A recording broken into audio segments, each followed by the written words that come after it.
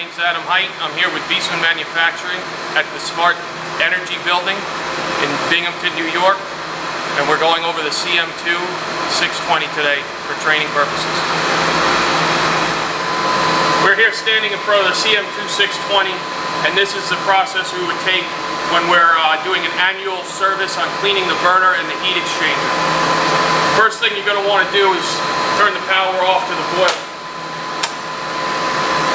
Next thing you're going to do is you're going to come over here to the gas valve, and you're going to disconnect the gas valve from the gas inlet so that when you swing the burner door open, it's no longer connected to the gas train.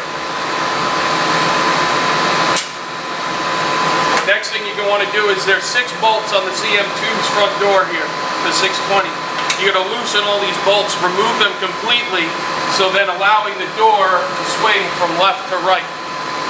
As you can see, when we started, we had already removed the 2 side panels, so we have plenty of room to work, and the front panels off the boiler themselves. So once I've swung the door open, I'm going to have complete access to the heat exchanger burner tube inside. First thing I'm going to want to do is make sure that heat exchanger is nice and clean. If it's dirty and dusty, I'm going to want to hose it down with a nice hose of fresh water, let it run back through the condensate and out through the back of the boiler. The next thing I want to check is my burner tube dirty and dusty? If it is dirty and dusty, one of my recommendations as a basic service is to make sure the power is off to the unit, unplug your signal wire. Now the fan will run in high fire when I turn back on the power. I turn the power back on.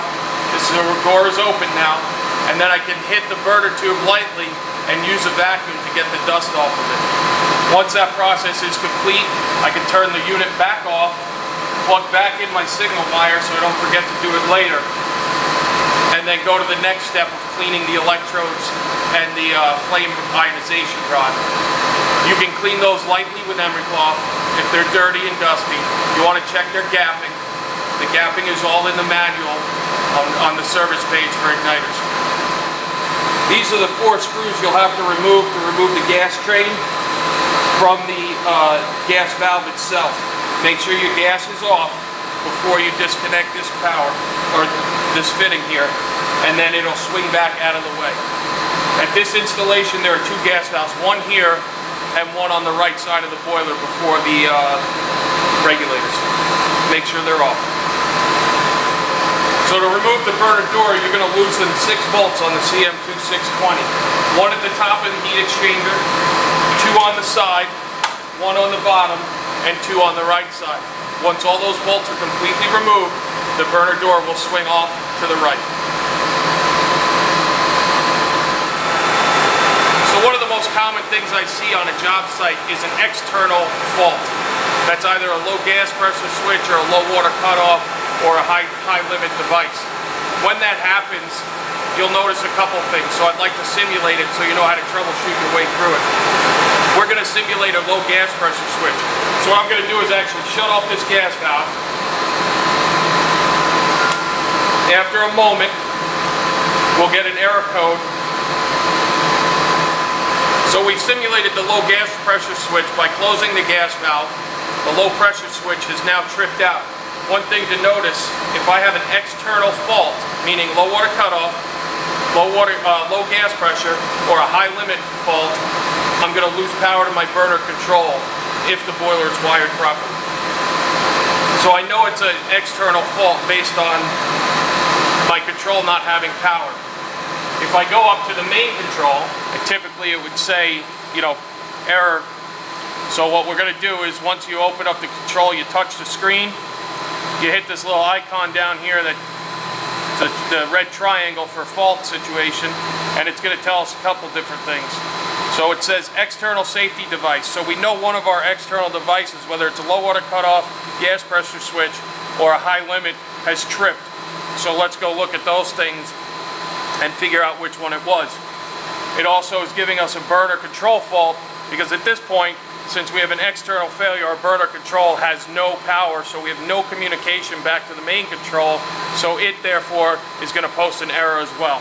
So once you fix your external control fault, your burner control fault will disappear and follow suit. First, what I'd want to do is acknowledge the faults. So I'm going to hit OK and acknowledge, hit OK again. Now they're still going to be there because we haven't rectified any of the faults. Once I reset my gas pressure switch, these will go away in time. At this point, I'll reset my gas pressure switch. So as you notice, we've reset the gas pressure switch. We're now back into normal operation. You'll notice the little fault icon is no longer on the screen. You can now see my burners firing, and also my main burner control unit down below has power to the display. So what I'd like to show you now is a little bit of functionality of the control. So if we go into the control simply by hitting the menu button up on the top, I can go and see a couple things. I can go into information, general, to basically see what my general information is. It's going to give me my boiler temperature, starts, hours, and a couple different things as far as my outputs, what's on and what's off. I like going to the screen if I'm having issues because I can kind of see what's going on and get a picture before I really go into troubleshooting. If I go back a couple screens, I can go into service. This is important and it's all in the manuals. But for service level, I have to put in VI service. This is the same on every V-spin cascade control or GW6B throughout the entire line. So you never have to remember more than one code. If I'm having issues, I can go into actuator test. Right now all actuators are off. I can actually manually turn on my burner. Make sure it's going to start. If I'm having failures of not starting, I can go in there, see what happens, and maybe track down that trouble on what part of the combustion process it's happening at.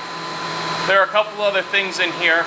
Not a lot of it's used at this building, but we do have other outputs we can turn on and off to turn pumps on and off and make sure everything is running and giving power where it should.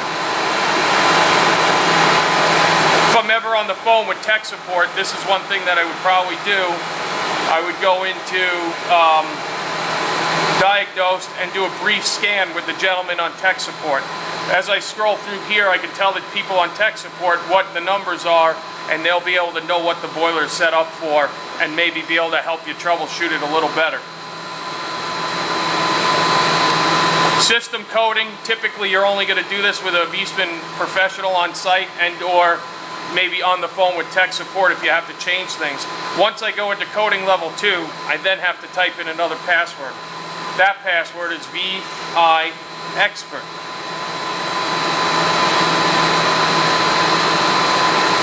This will allow me to do more fine-tuning of my burner and my settings on my boiler. And again, you're only going to have to do this if you're on the phone with tech support. They'll walk you through what you have to change. So as you can see, we've reset our low gas pressure switch. Our screen went back to normal operation, and we no longer have a fault icon on the bottom of the screen indicating that there's an issue. I want to go through a little bit of the functionality of the control at this point to show you a little bit of what it's capable of doing and maybe help you do some further troubleshooting in other instances. So I'm going to go up here and hit the menu button. I want to go in and look at the general information. So I go general. And this will give me a good overview of what's going on with the heating system at this time if I'm having issues. I like to go here first so I have a good picture of what I'm looking at. As you can see on this screen, we have burner starts, burner run hours, and those two things can become pretty important at some point along troubleshooting or servicing the boiler and deciding when to do it. I'm going to go back 2 screens by using the back arrow. If I have to go into service, I'm going to go service, and at this point it's going to prompt me to put in a password, and that password for the first level is VI service.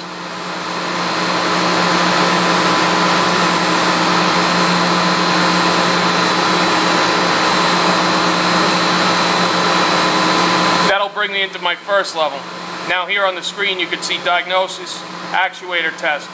I like the actuator test because it allows me to go in, I can manually turn on my burner and make sure the burner's firing. I can at this point check my gas pressure and my combustion by driving the burner through different stages of combustion as well. If I go back to this screen, I can go into my fault history. What has my fault history been? What kind of issues have I been experiencing? Can I go in and get those things rectified. Once I fix the issue, or think I've fixed the issue, I usually like to reset my fault history so that I know from this day forth if I'm having any more issues, whether it's the same issue or a new issue, it'll give me that information. So now I have no more fault history. I go back a screen. If I wanted to, I could go into system coding. Now we've already unlocked coding level 1, but if I have to go into coding level 2, I do have to type in a new password, and that's VI Expert.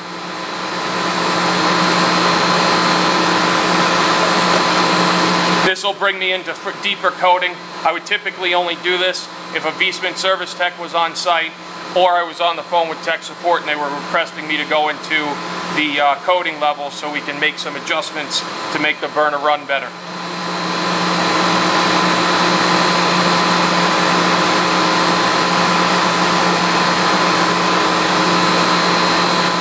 So that concludes the tutorial on the control. It also concludes the service on the boiler.